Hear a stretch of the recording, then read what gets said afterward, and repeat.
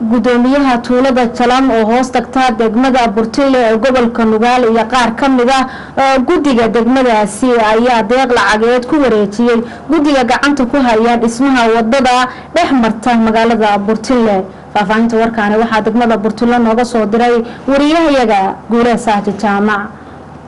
beesha Jalam oo ah beesha ugu weyn degmada hoosimaada degmada Burtinle ayaa saaka xafiiska gudoomiyaha degmada Burtinle waxa ay ku wareejiyeen lacag $2,500 oo ay uga qayb qaadanayaan dhismaha laamiga gudaha magaalada Burtinle waxaana munaasabada wareejinta deeqdaas goobjoog ahaa gudoomiyaha degmada Burtinle iyo qaar kamid ah gudiga horumarinta degmada Burtinle gudoomiyaha deegaanka Jalam ee degmada Burtinle Cabdiwali Gabayre iyo qaar kamid ah gudiga deegaanka ayaa sheegay inay wali wadaan abaabul xoog leh kaas oo ay uga qayb qaadanayaan dhismaha laamiga gudaha magaalada Burtinle waxaanu halkaan wadnaa lacag dhan 2,500 oo aanu ka soo ururinay deegaanka Jalam oo ah horumarinta wadada degmada Burtinle dhexdeeda laga wado iyo hareeraheedaba waxaanu arinta u soo ururinay oo deegaanka Jalam ugu soo ururinay anagoo kamid ah degmada Burtinle iyo oo aanu nahay magaaladii labaad waxaanu ku wareejinaynaa gudoomiyaha degmada Burtinle iyo gudiga taakulaynta degmada Burtinle أنا waxaan ka nimid deegaanka Jalam waxaanu wadnay lacag tabarucaad ah wadada Burtinle ay u deeqan dadweynaha Jalam ama deegaanka Jalam lacagtaas oo 2,500 insha Allah waxaan rajaynaynaa anagoo dadkan ka soo qaadnay u mahad celinaynaa ee Jalam deegaanka dadka jooga oo gudoomiyaha iyo gudiga wadooyinkan aanu mahad celinayno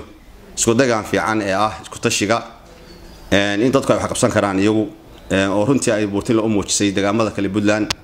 waxaan rajaynaynaa wadadan ka bilaabatay Burtinle insha Allah inay gobolka Mudug iyo gobolka Nugaal ay dhameystirto insha Allah oo waqooyi koonfur bay uga baxdo hadii la haydmo waayo waxa muuqata in dadku isku tashan karaan waxana qabsan karaan iyadoo lacagtaas aan isleenahay insha Allah wadada inta la sameeyay maanta qurux iyo bilcib ay ka muujiyay degmada Burtinle lacagtaas halkaas aan ugu deeqnay mid hore aan ugu deeqdan waa jidhay mid kale oo hadeer aan ula dhinac taaganahay hadii ay hesho hadii sida wanaagsan oo hadda wax u socdaan ay u socoto oo daacadnimada leh oo baan mid kale ayaanu diyaar u lanahay bulshada oo dhan meel kasto ay joogto ilaa gobolka Nugaal cid kasto oo wax fahmaysa diyaar bay arinta la tahay inay hawshaasi sida ku socoto annagu qaasiyad ahaan beesha Jalam iyo degmada Burtinle waxa isku jiraan 30 kilomitir waxaan codsanaynaa inay si naloo soo gaarsiin lahaa naloo soo gaarsiiyo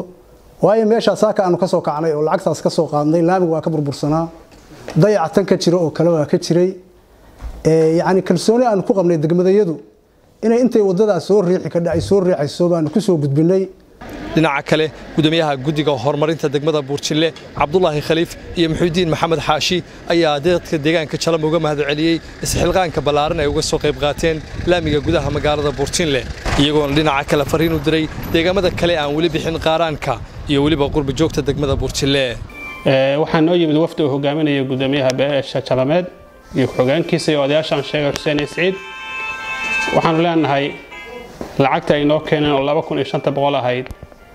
oo reer Jalameed nooga soo qaadeen way nagu wareejiyeen shan qiimo badan oo wanaag badan bay noogu wareejiyeen